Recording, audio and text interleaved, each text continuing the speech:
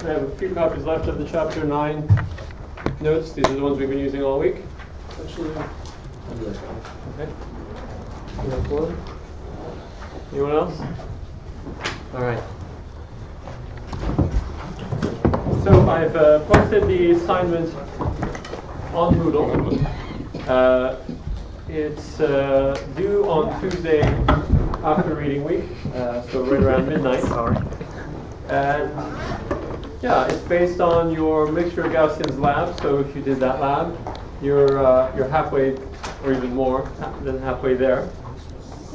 The thing I always flag, and maybe not every year, but certainly every other year, almost every year, it feels like we catch someone cheating. And that person usually leaves the program. So they paid their money, a lot of money in most cases, to be here. And then they get nothing out of it because they cheated on a homework. Don't do it, it's not worth it, right? If you can't do the homework, you should let me know so that we can help you so you can figure out what's missing. So you can ask more questions, but don't cheat on homework. It's not worth it. Just doesn't make economic sense or any other kind of sense besides being incredibly dishonest. It's a lot of work for me to go through the paperwork of chasing someone who has cheated.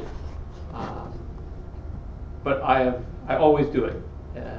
Even though I'm very busy. So don't think that I'm just going to, I'm just too busy, I can't bother. Every time I do it so that I can stand here and say, you will get caught. And it's amazing how the different ways that people try to cheat, but the different ways we try to catch people cheating. So just don't do it. Right. Today, it's going to be very exciting. I hope things will fall into place now. Things that we've been seeing all week, and partly also from regression. We're going to see them coming together so that we can accomplish some really cool computer vision applications. We still have to go through a few important topics that are still pretty heavily mathematical. Because, well, in practice, when you have larger amounts of data, all the things we've been doing, you continue to do, but people have tried to find shortcuts. And so we're going to start with incremental fitting and boosting. So just jump into it, really. We've been saying that we can have an activation for our classification task. Our activation will be based on some weights, phi there at the top, and x or phi and z, right?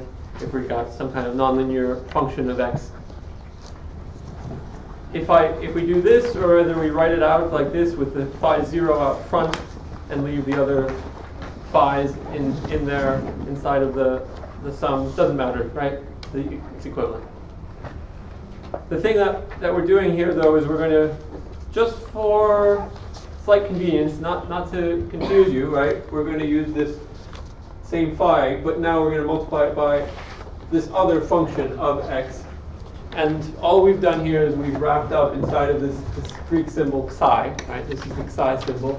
So it's just a fancy way of saying, oh, right, when I'm running a function of x, let's just put all the parameters for that function in psi. So whether it's an arctan function or a radial basis function, psi contains those parameters. Right? Normally we say theta is this big vector of all the parameters for what we're doing, but we're trying to isolate this group of parameters and say these are the parameters for our function f. That function f. But the activation, it's still about the weights phi applied to apply to different versions of our data x, where the different versions can be arctan versions or radial basis versions. No shocks here, right? So far, so good? Yes? All right. So previously, we've been saying, I've got all of these parameters. I'd like to optimize them simultaneously. And we would do so with some kind of incremental search, right?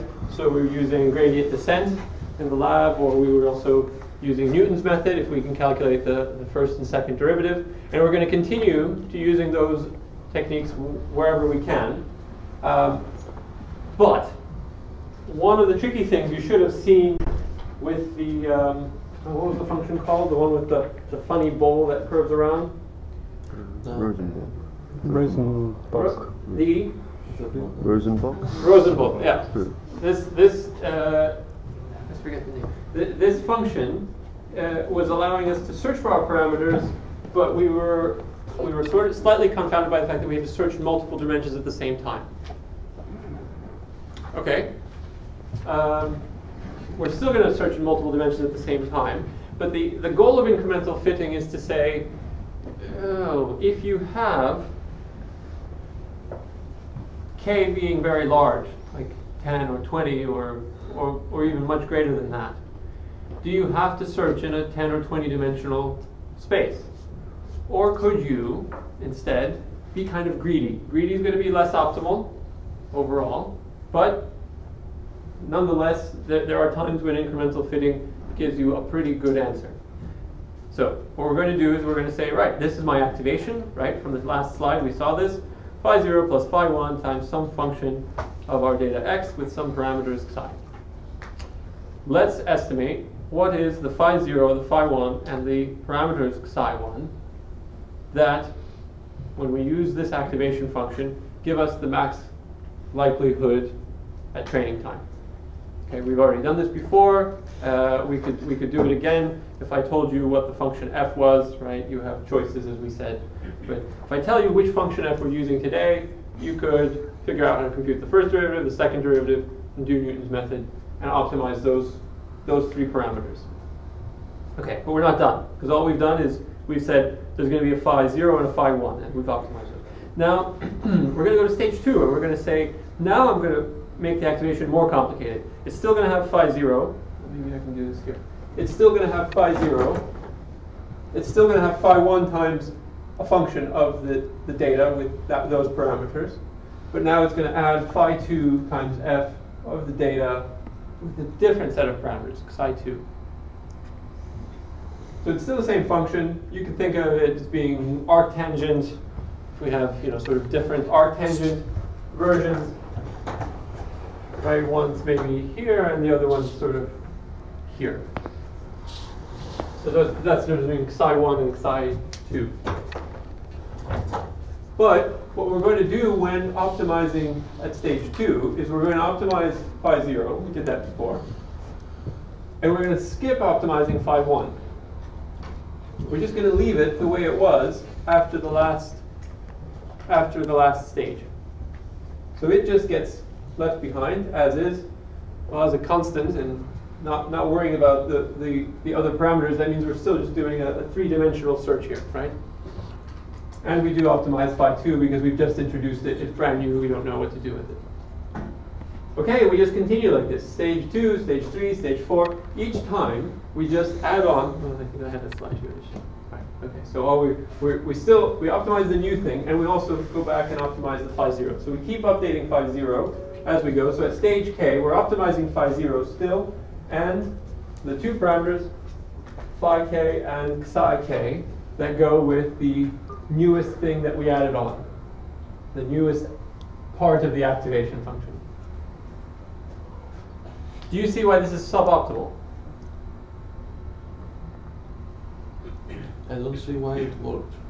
You don't? Yeah. So this thing converges to nice converges. solution. It converges is a strong. You're asking a harsher question. You don't works yes, converges no, right? It does you'll see that it works. Yeah, you'll see that it works in just a second. But it's not like it needs to, it's not like it's going to diverge. We asked, basically we started off, we kind of played this game and said, you get to ask one question, all right? Your one question is going to be one arctangent function. If you only get to ask one question, what would you ask? What would be the shape of your arctangent function? Okay. Now, stage 2, we say, all right, you got to ask your one question. What if I give you a second question? You can ask one more question, all right? And where would you put your arctangent now? And what happens is that as k increases, right, as we go through more stages, the questions that you would ask, you're going to only worry about things that weren't classified correctly so far. Yeah? So the k stage is probably only impacting a small fraction of the training examples that the first k, the stage 1 took care of. And that's the secret to the universe. Okay, so here's an example of it at work. You start off before you have any radial basis functions, you ask no questions. You say basically in a 2D space, x1 across the bottom, x2 across the vertical. Equal probability everywhere of both classes, right? This is still the male versus female thing, right? With green being examples of male and sort of the pink being examples of female. All right. We add one radial basis function. We optimize just those 3 parameters: phi0, phi1, and psi1. And we say basically, we're using not arctangent but radial basis, right? So we just have the radial basis function. Okay, so we basically are saying, let's put down one Gaussian somewhere, decide what the weight of that Gaussian should be, where would you put it, and that's where it decided to put it. Because it said, given the only question I get to ask, I'd like to try to classify as many of the data points correctly as possible. So maybe the thing that we could sort of add to this graph is the training error for each of these images, right? And so you should be looking at this and saying, well, good job, you've classified these pink ones correctly as being W equals 1. You classified these green ones and all of these green ones because they're sort of on the cooler side of the probability distribution. You could say, well, these are probably going to be W equals 0 if we put a decision boundary at this green line. But you're still not doing so great here, right? Because of this location of our first radial basis function, these pink points are being misclassified. So, no surprise, if I get to ask the second question, I put down a second radial basis function, leave the parameters of the first one as they were, just optimize the second one, and that initial phi0, that initial offset. Oh, sorry. Then you see it goes after this area and says, well, those were affecting my training error the most. Those were misclassifying a lot of points because of that, and now that's sort of fixed. And it continues, adds another one here, adds another one here, and then eventually you have 10 radial basis functions. This is what it looks like, and you can kind of see these contours are indicating our decision boundaries. Could you have done this with 10 radial basis functions and not doing it incrementally? Yes. Yes, of course. No reason why not. If you can differentiate your function f, and with radial basis functions we know we can, you just have to do nonlinear optimization, the kind you were doing in the lab. So it's okay.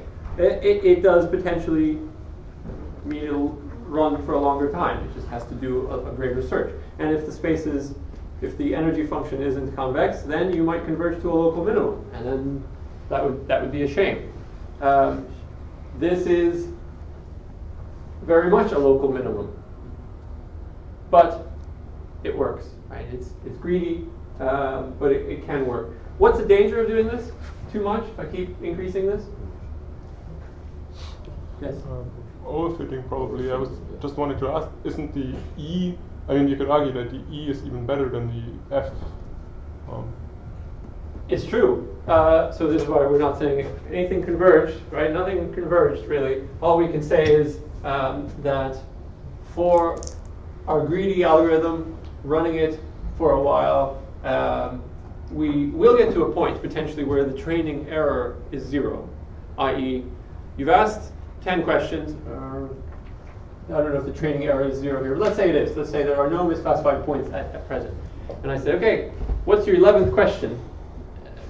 You might say, okay, I'm done. I really have nothing. There's no misclassified point, so there's no place for me to put another radial basis function that would suddenly split the data any better than it already has.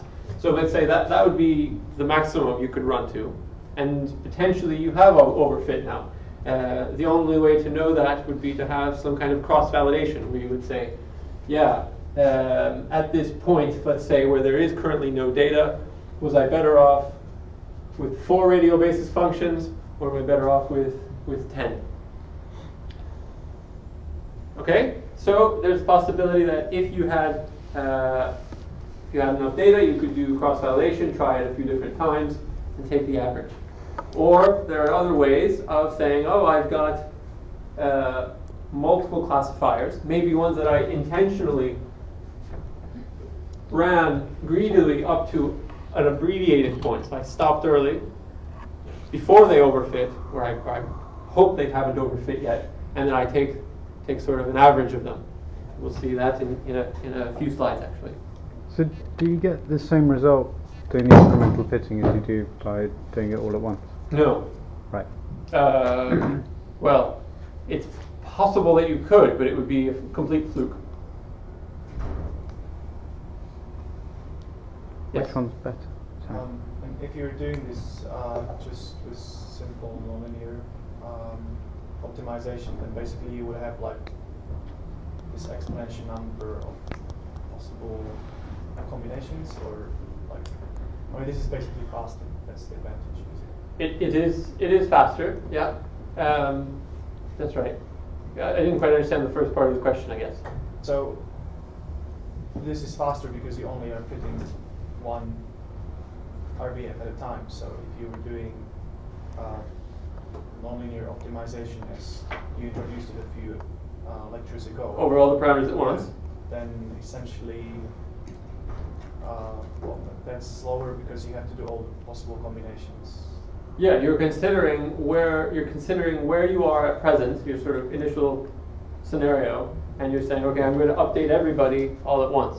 In other words, I'm going to potentially, well, let's sort of point to that one where there are 2 radial basis functions because I have 2 hands, right? We would be saying, from this initial setup, right, how can I move both of them? I'm allowed to move both of them in 2D, right? So that I get the optimal separation of the data points, so that I maximally sort of classify the females as females and the males as males. And instead, we're saying, no, just the bottom one. Just move the bottom one around, subject to what we'd already established in the previous stages. Okay, so the derivative, we've seen this earlier this week, right? The derivative is saying, you've got this activation, you've got the logistic sigmoid applied to that activation. How different is that to the actual label?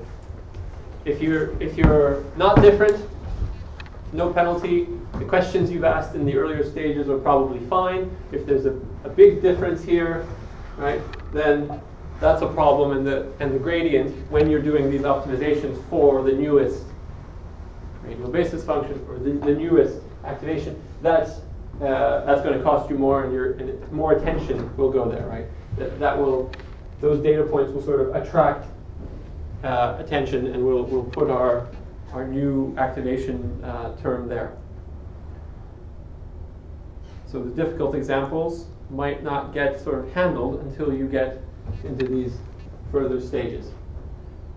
You can, as we said, truncate this early. You could stop here, or you could stop here, but you should be conscious then that maybe you've only classified sort of the obviously separable data points, and some of the trickier ones closer to the complicated decision boundaries, right, where there's this island here, that those only come in would have been captured in later stages. Okay. Oh, sorry. Sorry, just to Yeah. go back to the kind of incremental fitting. Yeah. If you do the incremental fitting, it's kind of faster to get a fit Yes. than doing it via nonlinear kind of optimization. We agree that you're still doing a nonlinear optimization either way, But instead of doing it on all the variables. but on a smaller subset of the variables. So it's faster to get a fit, Mhm.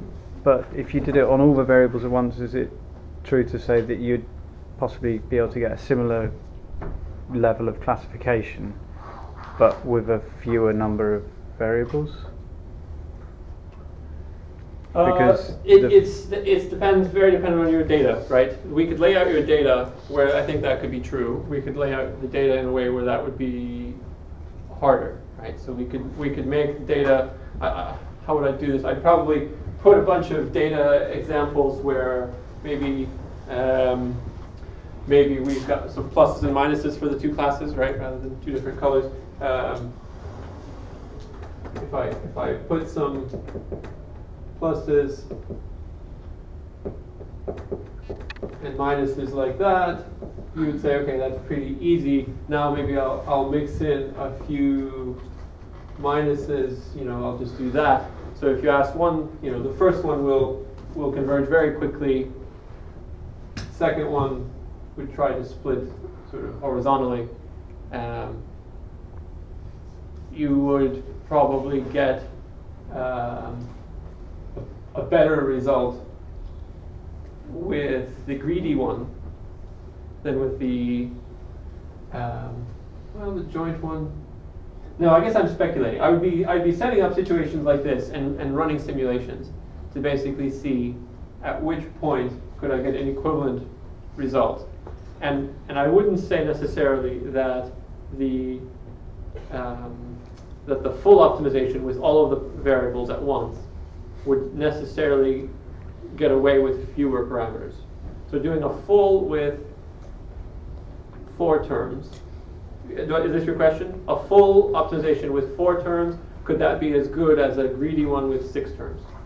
Yeah, essentially what I'm asking is, if the greedy is so good and it's faster to run, why would we ever do the full one? Is the full one good for some things that the greedy is not? The greedy one can get into local minima. It Right. can, for the same number of variables, it can more easily overfit because it's greedy. Because it just goes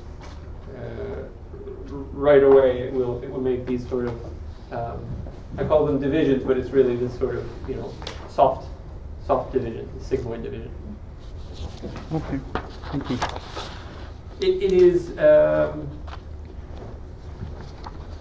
think the question is absolutely fair, but I guess it's hard to give an answer, a satisfying answer, in that when you're facing problems in the future, you will have to ask yourself, do I want to do the greedy version or the full optimization? And I think what you'll probably do is you'll try the full one first and see if you sort of have the memory and the patience for it to converge, and if it does, you'll stop because you know that's pretty good. And if you don't, you run out of memory, things like that, then you'll say, wait, how do I deal with this? Right, I've got these incremental methods. But this is not, there is not what I've always wished for, which is the sort of frequently asked questions for which model should I be using. And that's why when you read computer vision papers, frequently in the abstract already, but certainly very, very early on, they say, and we're using this model, okay? Just accept that we're using this model. And maybe at the end of the results they say, oh yes, we compared to trying a few other models. Let's press on and get to those.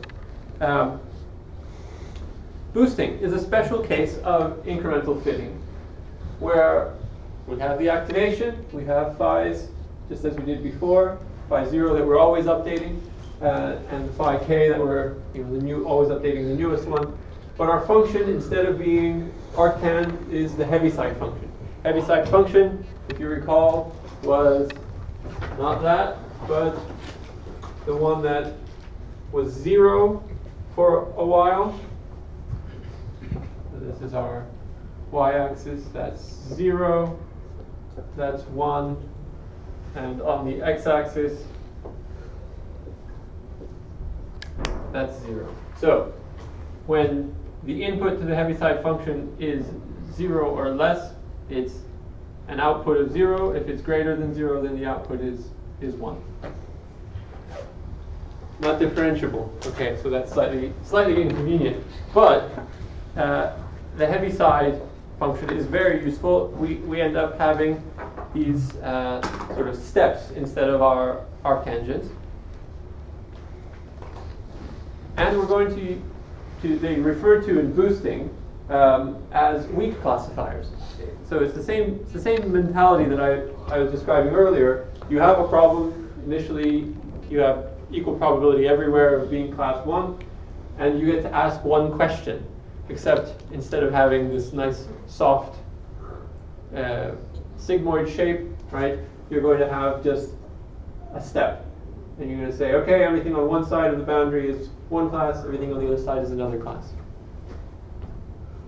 Otherwise, exactly the same as our regular incremental learning, except that because we can't differentiate.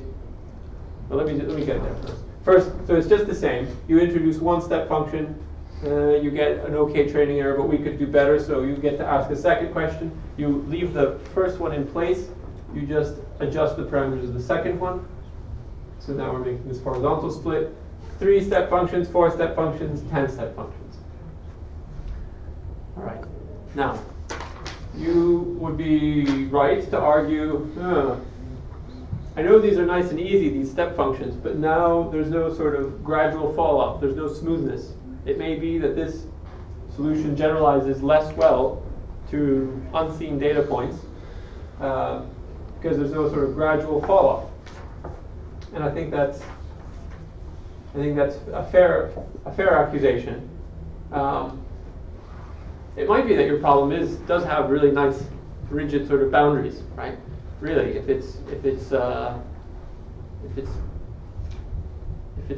pink, then it's a raspberry, and if it's black, then it's a blackberry, right? Okay, so really, there's sort of those colors are definitely informative.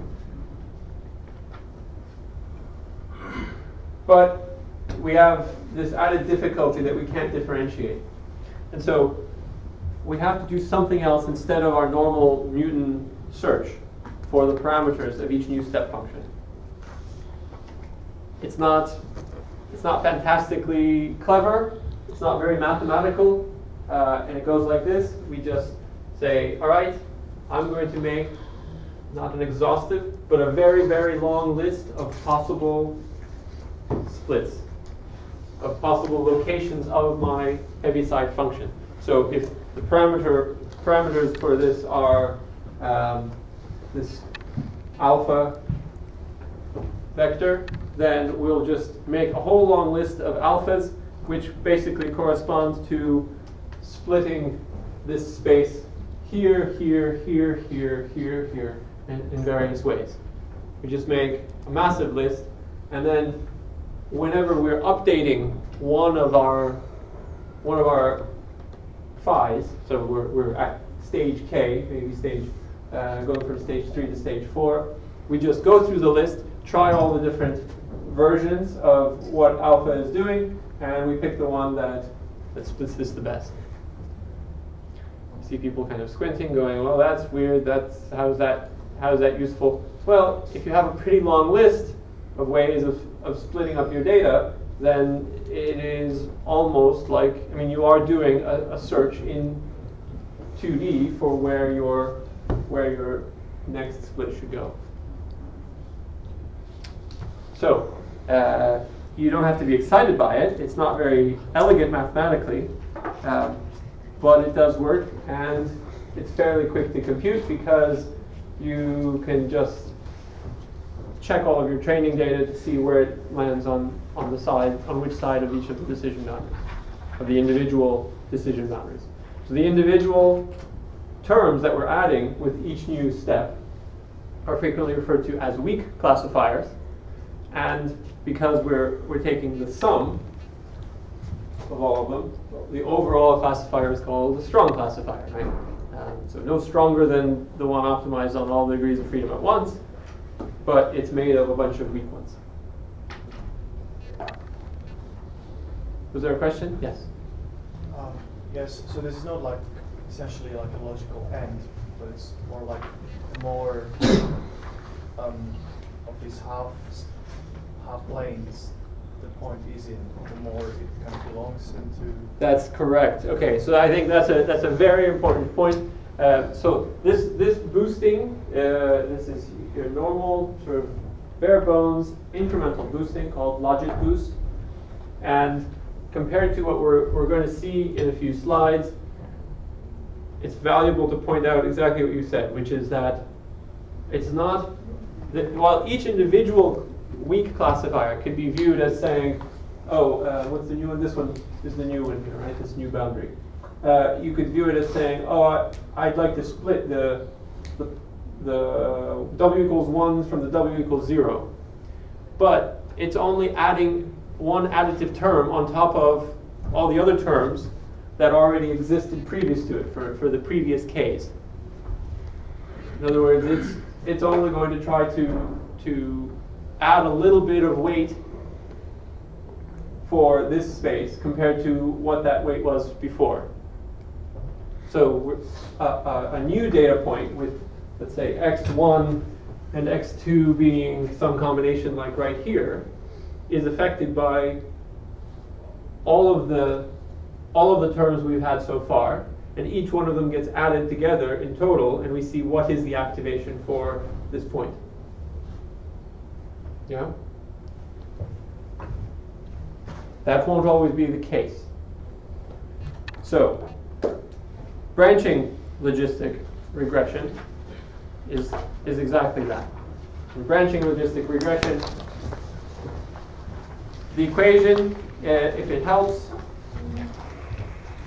we still got an activation. It's still, okay, we'll get to summing up multiple terms, but just for now, just notice that there's a phi 0 x1, phi 0 xi and a phi 1 xi. So we just sum two terms, okay? The thing that's sitting out in front, this is a 1 minus this g function, and this is just the g function. So it's the g and its complement, where the g is a gating function. It returns a number between 0 and 1, and it's basically going to wait. It's going to say, oh, hold on. For this data point, I'm actually going to give a little bit more weight to phi 1 if the g function returns a big number, right? I'm going to give more for that particular data point. I'm going to give more weight to phi 1. I'm going to trust what phi 1 does to that data point more than what phi 0 does to that data point. The gating function is taking the data point and some new parameters, omega. So let's look at this in action, right? We've got a bunch of data points living in x1, x2 space, right? That's just their data. Obviously, the color again is representing the world space. Here you have phi 0. Here you have phi 1. Now, look carefully at phi 0. The colors, right? You should see a gradient going from bright here, so from W more likely to be 1, to W more likely to be 0 up here. So I would contend that using this version of the weights phi 0, we're doing a reasonable job at classifying the points on the right side correctly, and maybe not so great a job on the left. So these ones on the right, these pinks are sort of in the warmer colors, and the greens are in the darker colors, and that's good. Whereas on the left, you've got pinks in the dark, that's no good. Phi 1 is just the opposite. You see a gradient going from the lower left to the upper right, right? See this? And you should see that, yeah, if I had to split the probability space at about 0.5, so halfway between dark and bright, it would probably be doing a nice job of separating the data that's here on the left side of the screen. All right? So here comes our gating function. Okay? We've said we're going to do this incrementally so we can optimize fewer parameters. But maybe we'll add just one little parameter, this omega, so that our gating function can kind of choose where it's going to operate. And so here the gating function is saying, for different combinations of x1 and x2, I'm going to return a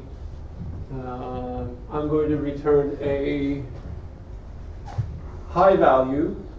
The gating function is going to return a high value for phi 0. No, that's right. Okay, it's correct.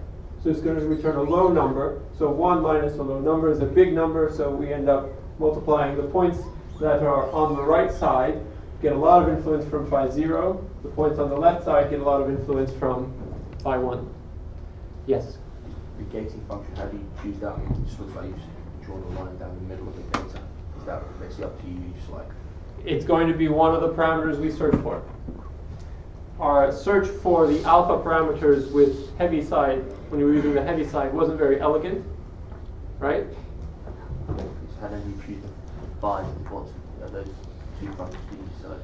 Yeah, we now have this problem again, optimizing multiple parameters at the same time where they depend on each other. I agree this is going to be a tricky optimization if we try to do it if we try to use Newton's method for it. But for now, can we just agree that there is this little sub-problem? We said, let's do this greedily, so we reduce the number of variables we have to worry about. Instead of having, if we're going to do 10, right, we're going to have 10 phis. Instead of doing 10 phis and optimizing all 10 at the same time, we're only going to worry about optimizing 1 phi at a time. Okay, 1 phi and one set of parameters for the gating function. Right? So we're optimizing two things at the same. We're still not optimizing 10. So you should be thrilled, right? You should be saying, oh good, this is better, this is easier. But we're going to optimize these two together, this gating function. So when we apply our gating function, this is telling us basically where should phi 1 be operating, where should phi 0 be operating. The overall activation is this, and when you send that activation into your logistic sigmoid, right, you end up with this posterior probability, right, with this decision boundary. Yes, I know we had a somewhat similar ability to separate the data with our nonlinear classification, but note here that we did this in this incremental way, right? The branching logistic regressor is doing this incrementally. It's only worried about the gating function and the newest phi that we've added. Right, and now this is a prelude to why we're doing this, because right now all you're seeing is, really, I've got more variables than I had just a moment ago. This isn't very exciting. Okay, so consider that when you have split, I'm going to use the word split here. You said, I've got a problem, and I'm going to make a gating function.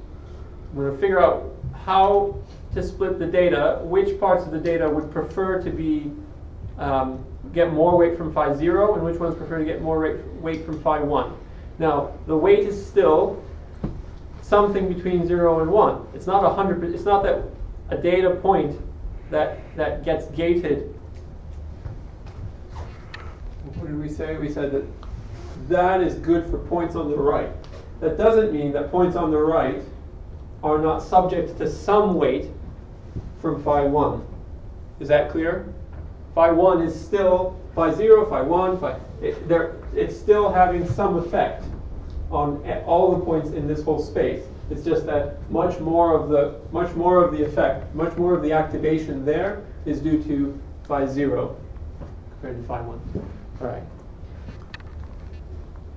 But the gating function, which is just this split more or less into two, you could do it once at the top, and then once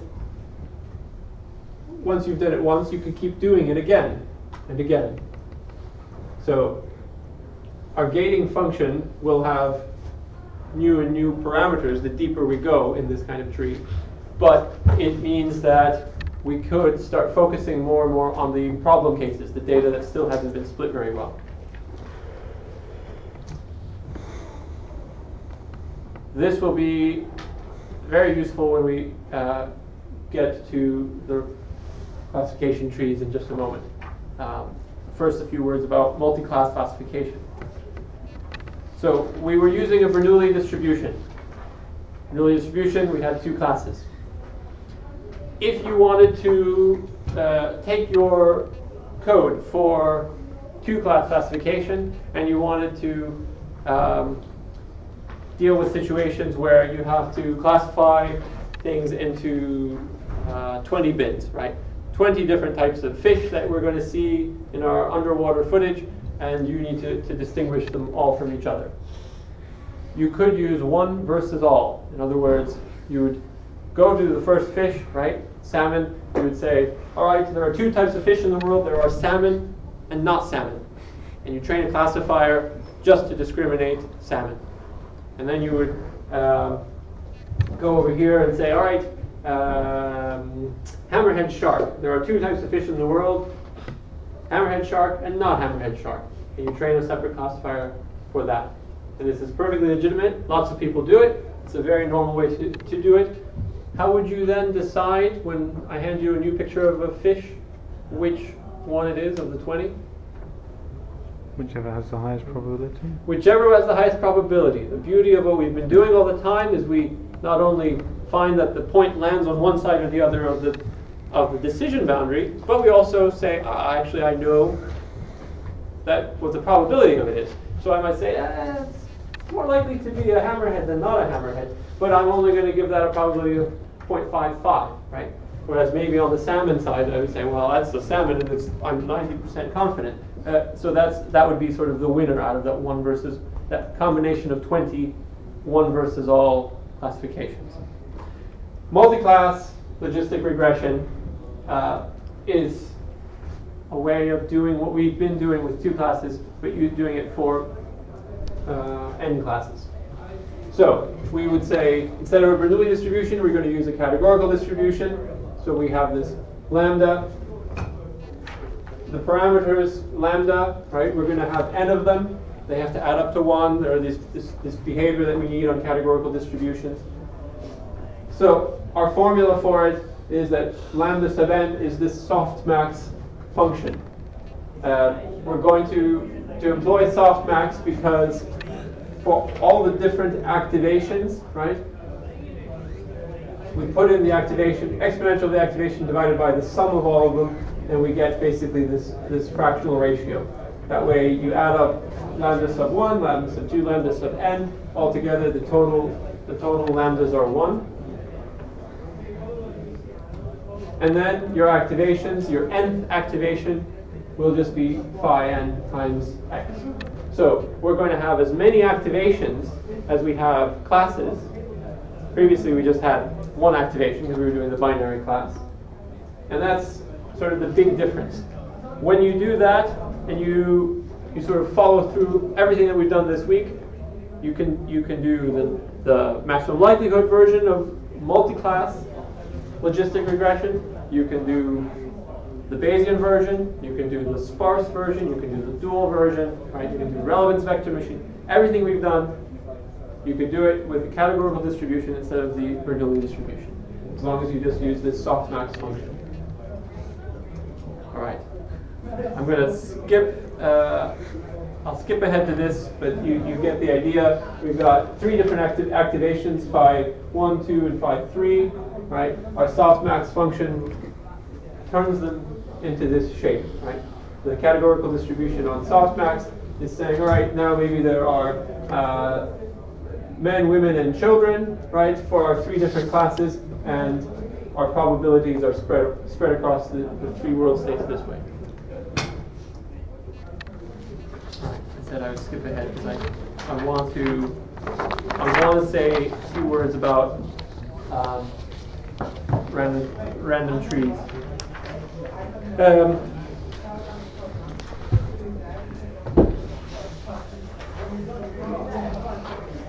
I would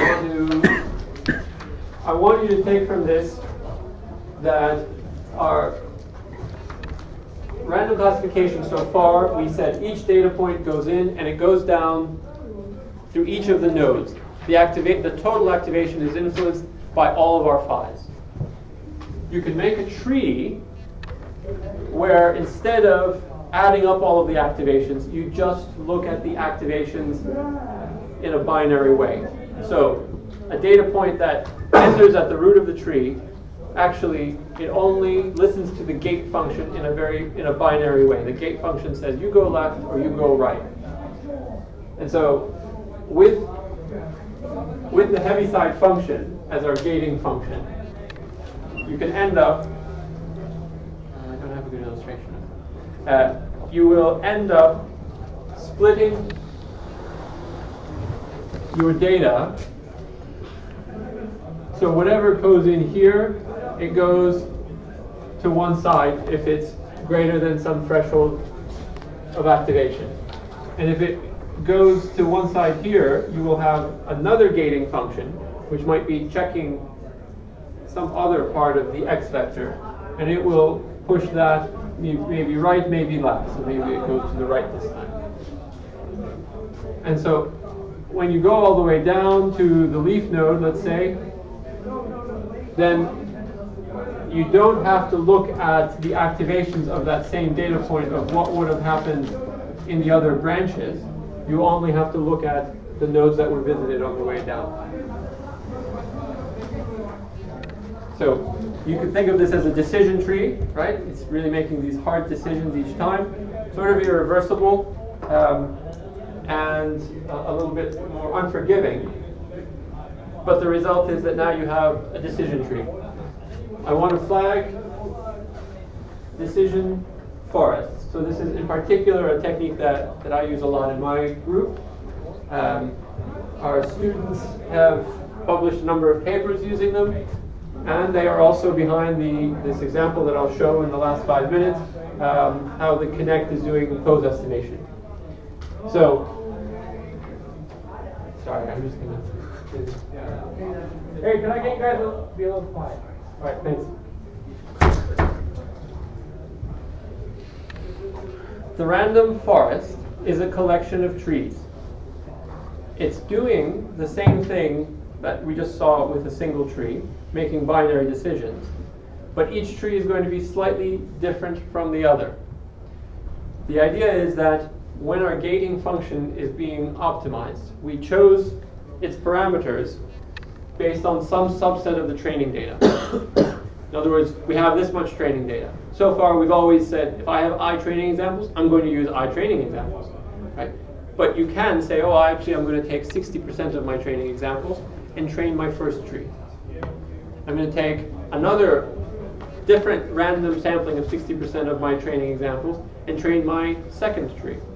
So each tree will be slightly different from the others, but then you can average together the posterior probability coming from each tree as your final posterior probability. And this is a very nice way of having an ensemble of classifiers, each one maybe slightly, even possibly overfitting, but on average they average out. So the forest is, I think, one of the best Bayesian approaches to doing classification. It can do binary, it can do multi-class classification. You can also do it for regression because it's the same structure, right? Logistic regression or regression, it's doing the same thing. And it is very fast to train and even faster to execute. Because whenever you introduce some data at the top, if you actually split it, then for every subsequent node you're dealing with learning about the parameter space over a smaller subset of the training data. Is there a question? Yeah? Okay. So, non-probabilistic classifiers, they are great.